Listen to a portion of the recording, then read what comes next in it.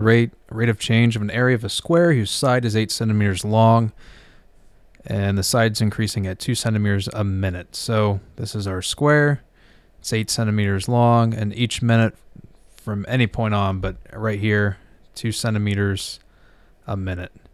And based off of this, we want to figure out what the area is at that exact moment. Don't fool yourself into multiplying it 10 times 10 over 64.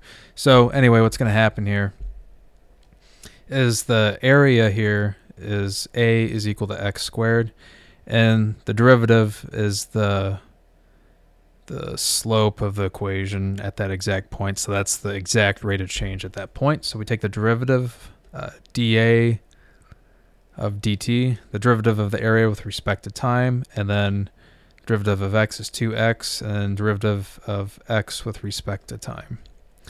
So the area is increasing at that exact time of 2 seconds, or excuse me, 2 centimeters a second at 8. So it's going to be d dt of 2 times the current length, 8 centimeters, times dx at that point increasing at 2 centimeters a minute. So 2 centimeters times a minute.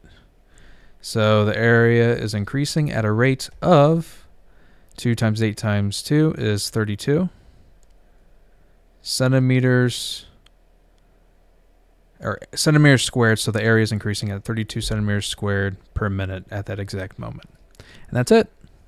Okay, I hope this problem helped you out. I appreciate you taking the time to watch, and you have yourself a great day.